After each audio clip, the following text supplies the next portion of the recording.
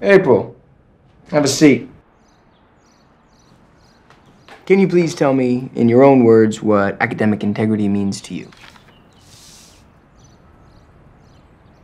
I'm not a cheater. Okay.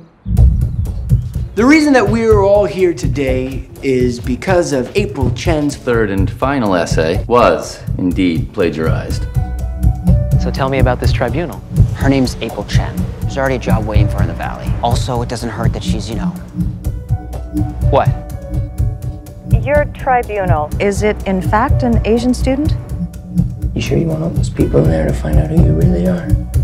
I'm okay with who I really am. Are you? Darling, you sound not so good. Is everything okay? Yeah, April. everything's fine.